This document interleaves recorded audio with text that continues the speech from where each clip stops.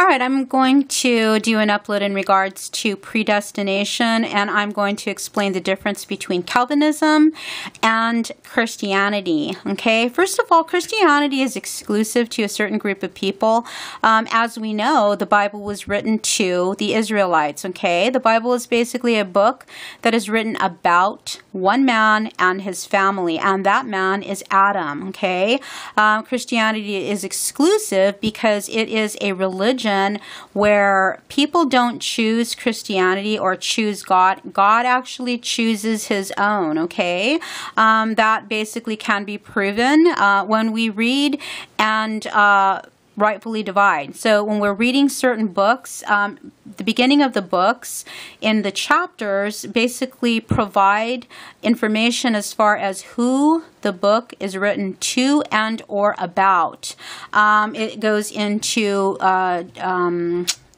geographic location, it goes to certain time, it goes to a specific genealogical record. Okay, now I'm reading on my one of my uploads or one of my posts as far as study is concerned, as far as God's Word or the Bible is concerned, as far as who specifically the Bible was written to and for. But that's really not what we're going to get into, and I have not made this public as of yet.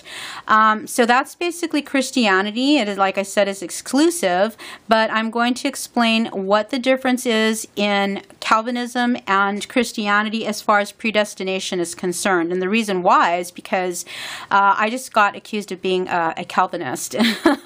So one person in particular, well, there are several people that are Calvinists, but one person is Keith Truth. We all know who Keith Truth is. He basically got put out onto the scene and is now begging for money on YouTube and asking people to pay his way in life. He also has other people that are working with him, specifically Nowhere One 1984 holding up the sign of benediction, and these people are basically pushing other Calvinists such as James White, John Piper, Rick Warren, J.R. Packer, D.A. Carson, other people like that, okay? Now, if you are a Calvinist, that means that you are claiming John Calvin as your God, but prior to John Calvin, a Calvinist was known as a Cathar or Albigensian, a progression over time that leads back to the Knights Templars, Knights of Jerusalem, and people that are connected with some very evil organizations, and that's basically what these Calvinists are today. Most recently, they were called Quakers, Pilgrims, Puritans, and like I said, today they are Calvinists.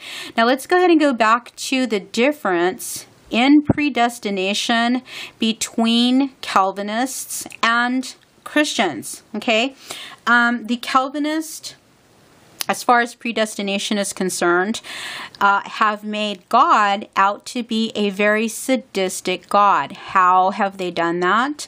Well, they like to point people to hell. They like to condemn people to hell. They like to sentence people to hellfire death. And in the mind of God, that has not even entered into it. Okay, so is hell or teaching hell biblical? No, absolutely not. Okay, God is not a sadistic God like the Calvinists make him out to be. Okay, so let's go ahead and read through this. Calvinists say that God chose some to die and some to live just because he felt like it.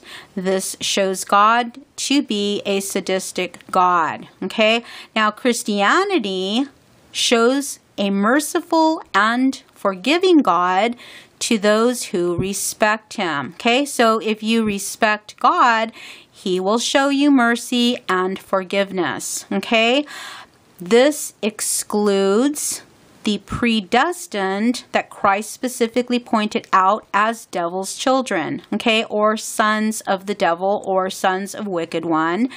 There are other ways in which to identify the devil's children or Satan's offspring or the seed of the serpent, however you want to refer to children of the wicked one, okay? Other ways that we can see in the Bible where these specific people are referred to by God is dogs,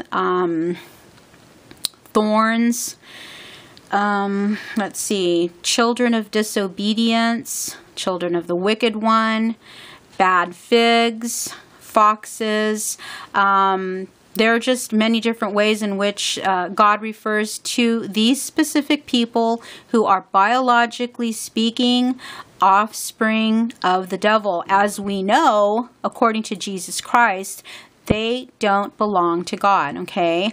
Now, I am going to also point out Chance's blog spot called Keith Truth Ministries, and he is going into an in-depth study in regards to Romans chapter 9, and I will leave an I will leave a link in my index, okay? When you read Romans chapter 9, or do the study in regards to Romans chapter 9, keep in mind, as you will notice, that chapter 9 in Romans only speaks about one group of people, okay? They are the people who the Bible was written for and about. They are the Israelites. They are the stars of heaven, the sons of God. And there are also different ways in which God refers to his sons, his own children, okay? So keep in mind, like I said, whenever you're reading the Bible was written to and about one guy, and his name is Adam, okay? A lot of people have been misled into believing that Christianity can be, that you can be accepted, but unfortunately, or fortunately, however you want to look at it. Like I said, the Bible, God's book, was written to his own children. A lot of people will deny that. A lot of people will deny the Word of God, and that's the reason why. They are not of God. They don't have the Spirit. They have absolutely no interest whatsoever in following God's Word.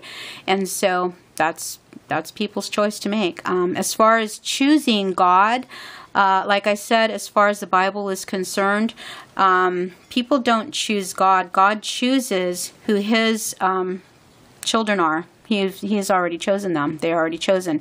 The names of his children are written in the book of life, okay? Anyways, I hope that explains the difference between Calvinism and Christianity as far as predestination is concerned, and have a nice day.